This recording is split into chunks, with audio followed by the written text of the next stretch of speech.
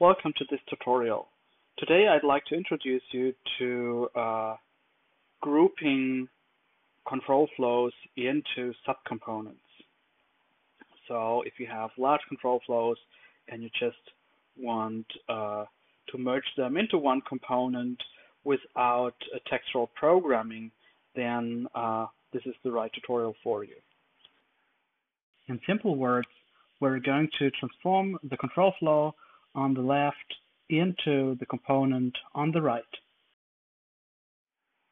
To demonstrate that, we're going to use the function plotter example that we also feature on the VRL-Studio web page.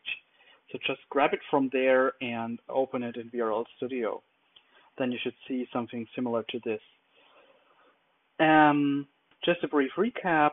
So what we do is basically we just evaluate a user-specified function. So we specify the function here, then it's going to be evaluated there, and we're visualize it in the triangle viewer. Okay, so we just try it once. Seems to work nicely. And for this example, we're just going to remove the second function because we only can show one return value. So it doesn't make sense to have a second one.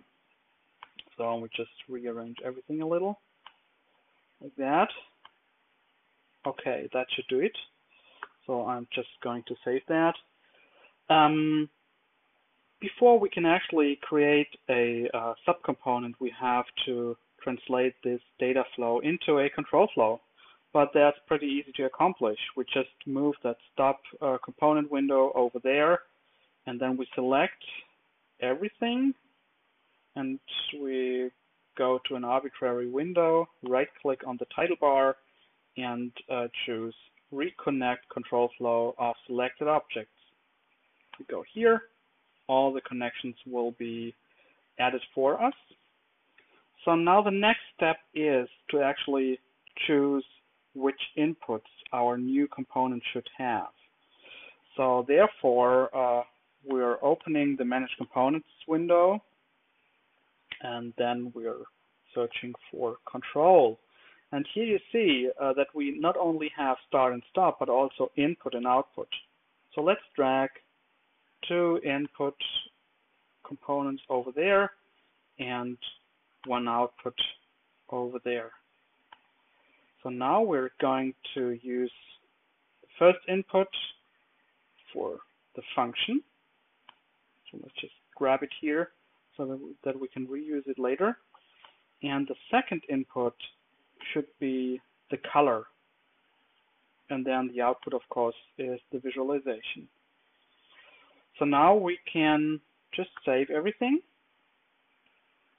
And the interesting part is now when we move that to a new component. And therefore, we can just copy the main component that you see here. We just right-click on it and say copy. And we call that something like my component and hit create. Ask whether we want to save that. Yeah, probably yes.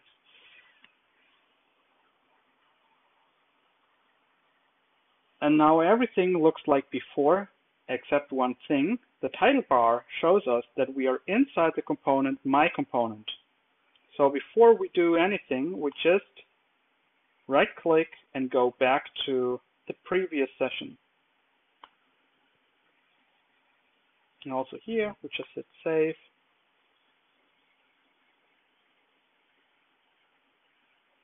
Okay, now we're back to main.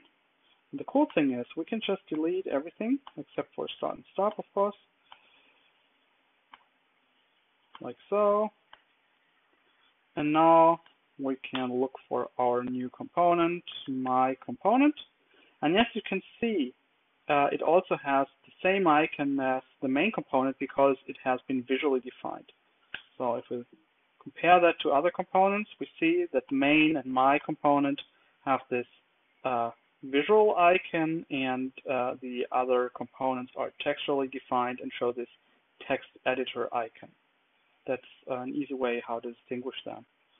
So now let's just drag the my component over there, and we add the run method. And this is what we get. So now we can enter our function. We can select the color. So we want to use some nice red, and we can invoke it. And that's it. So that's how you can easily reduce large control flows into subcomponents. And the very cool thing here is that this is actually a class called myComponent. So if you want to export a VRL project for something else, like you want to create your own plugins or use it in any other IDE, just reuse that component from the jar file, you can do so. So we always try to be as compatible with existing workflows as possible.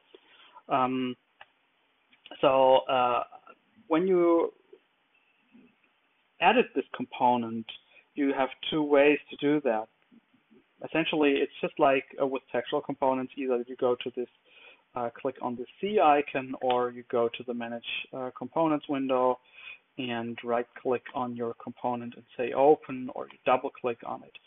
So that's basically how you do that. So we just go here. It asks whether we want to save the current session before we switch it to the next one, and if we do, we have this control flow again. And there we can change all the values that we haven't chosen as inputs. And yeah, let's just go back. And as you might have noticed, the inputs and outputs they just reuse any kind of parameter informations and type representations that you have chosen in the actual control flow. So when you could look at the source code for my component, you would just see that there is the correct param info and everything that you have used inside your control flow. I hope you liked that tutorial, and stay tuned.